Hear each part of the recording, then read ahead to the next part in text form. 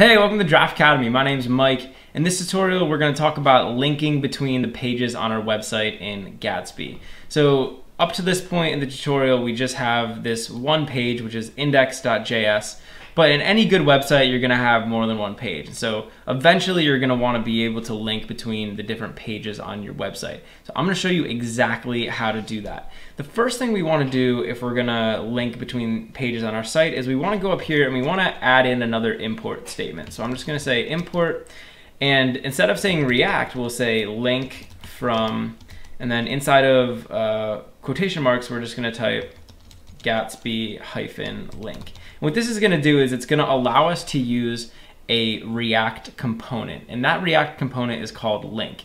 And basically all you need to know is that we can use the link component or the link tag in order to create a link between the pages on our site. So I want to come down here into this HTML and I'm just going to use this link tag. So now that we imported it, we can use a tag called link. And then I'm gonna say link to, and then I want to type the address of the page that I want to link to. If you're familiar with normal HTML, then you'll know about a normal link, which is just the A tag. And normally we would just type like A and then href. And then inside of here we would put the path of the page that we wanted to visit. But since this is Gatsby and since we're using React, we have to do it this way. So we can use this link. And then inside here, I'm just going to put, this will link to like page 2. And then I can put some text in here. So we'll say like page 2, and then we can close off this link just like that. So what this will do is create a link to page 2 on our website. So now if I head over here, you'll see that we have this link. And when I click this link, you'll notice that we get this development 404 page. So basically 404 page not found, right? This page isn't on our website, and that's kind of a problem. So let's come over here into this pages folder and we'll make a new file. And I'm just gonna call it page-2.js. So this is gonna be another JavaScript file. And I wanna just, actually I'm just gonna go back here. We don't get this red screen of death.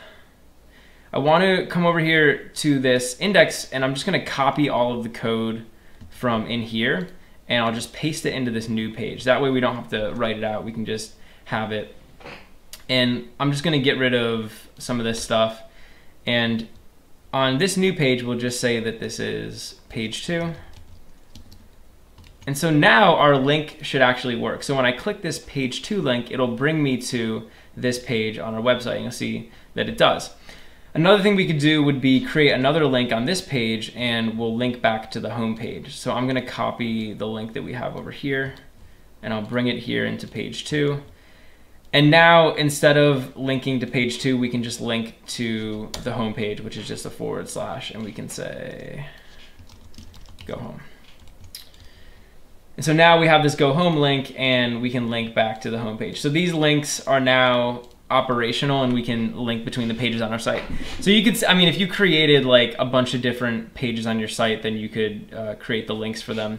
Another thing I want to point out is we can also put pages inside of subdirectories. So if I created a folder, let's call this folder dir1, and inside of dir1 we'll make a new file and we'll just call it page-3, and that's going to be another JavaScript file. And again, I'm just going to copy this code and we'll put it inside of page 3. And so from the home page now, we can also, in addition to linking to page 2, we can link to page 3. Except now when we put our path, we're going to want to put dir1 / page 3. And this should link us to page 3. So, you know, organizing your content inside of this pages directory is something that you want to, you know, actually do. And really the pages directory is kind of like the root directory of your web server. And so, you know, index.js and page 2 are both at the root directory, right? And then page 3 is inside of this subdirectory dir1. So you really want to pay attention to how you're ordering your content, and that's kind of how you can do it in Gatsby. Hey, thanks for watching. If you enjoyed the video, please leave a like and subscribe to Draft Academy to be the first to know when we release new content. Also, we're always looking to improve, so if you have any constructive criticism or questions or anything, leave a comment below. Finally, if you're enjoying Draft Academy and you want to help us grow, head over to draftacademy.com/contribute and invest in our future.